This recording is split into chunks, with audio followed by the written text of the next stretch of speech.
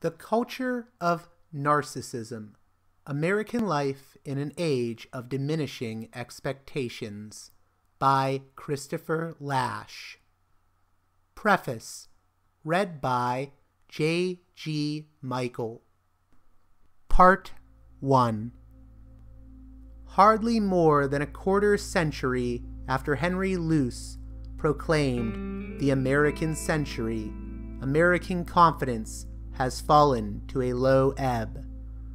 Those who recently dreamed of world power now despair of governing the city of New York.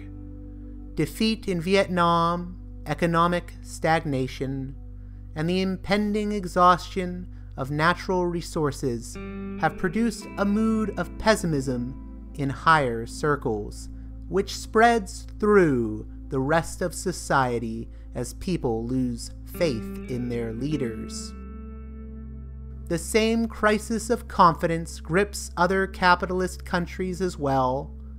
In Europe, the growing strength of communist parties, the revival of fascist movements, and a wave of terrorism all testify, in different ways, to the weakness of established regimes and to the exhaustion of established tradition.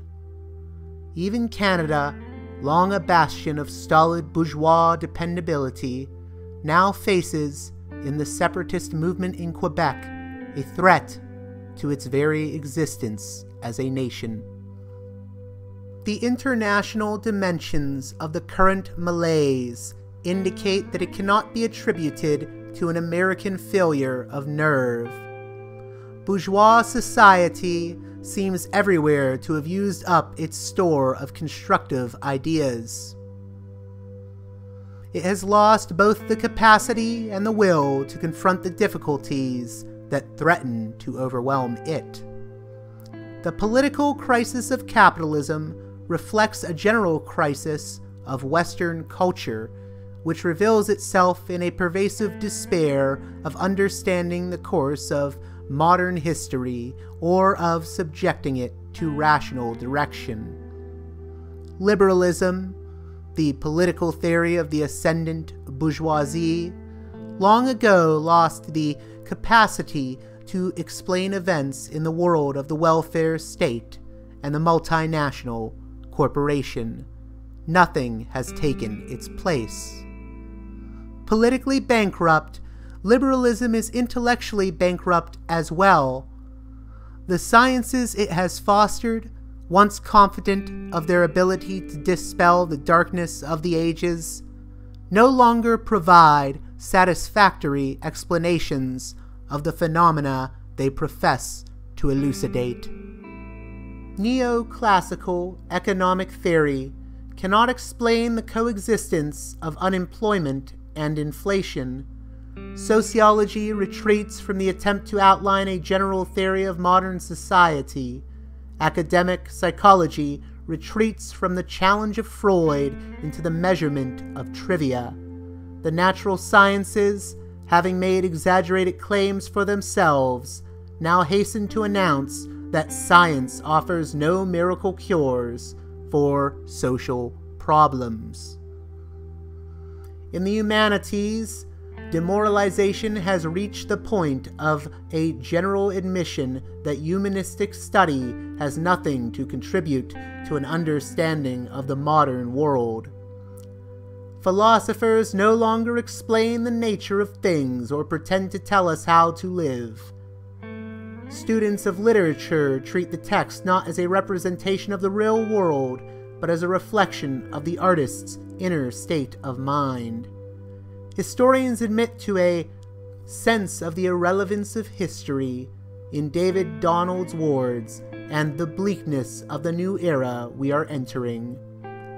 Because liberal culture has always depended so heavily on the study of history, the collapse of that culture finds an especially poignant illustration in the collapse of the historical faith, which formerly surrounded the record of public events with an aura of moral dignity, patriotism, and political optimism. Historians in the past assumed that men learned from their previous mistakes. Now that the future appears troubled and uncertain, the past appears irrelevant, even to those who devote their lives to investigating it. The age of abundance has ended, Donald writes. The lessons taught by the American past are today not merely irrelevant but dangerous. Perhaps my most useful function would be to disenthrall students from the spell of history, to help them see the irrelevance of the past, to remind them to what a limited extent humans control their own destiny. Such is the view from the top, the despairing view of the future now widely shared by those who govern society, shape public opinion, and supervise the scientific knowledge on which society depends. If, on the other hand, we ask what the common man thinks about his prospects, we find plenty of evidence to confirm the impression that the modern world faces the future without hope, but we also find another side of the picture which qualifies that impression and suggests that Western civilization may yet generate the moral resources to transcend its present crisis. A pervasive distrust of those in power has made society increasingly difficult to govern, as the governing class repeatedly complains without understanding its own contribution to the difficulty. But this same distrust may furnish the basis of a new capacity for self-government, which would end by doing away with the need that gives rise to a governing class in the first place. What looks to political scientists like voter apathy may represent a healthy skepticism about a political system in which public lying has become endemic and routine. A distrust of experts may help to diminish the dependence on experts that has crippled the capacity for self-help.